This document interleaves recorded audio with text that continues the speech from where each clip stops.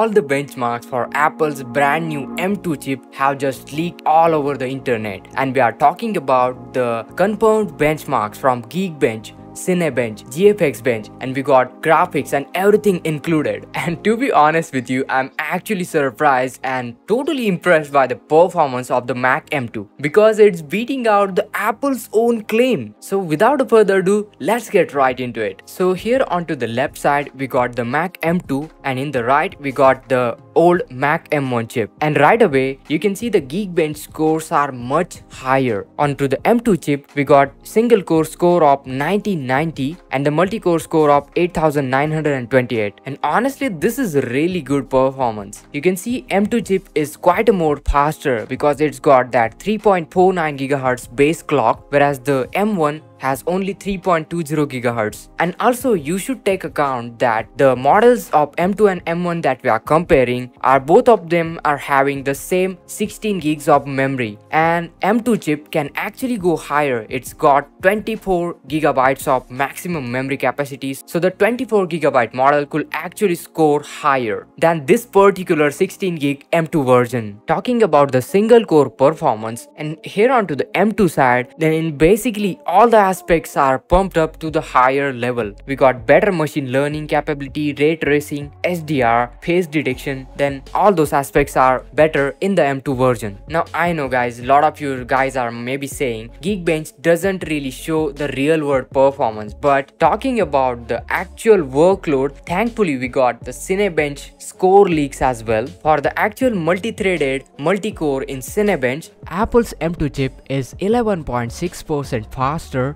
and in the single core performance it's 13.5% faster.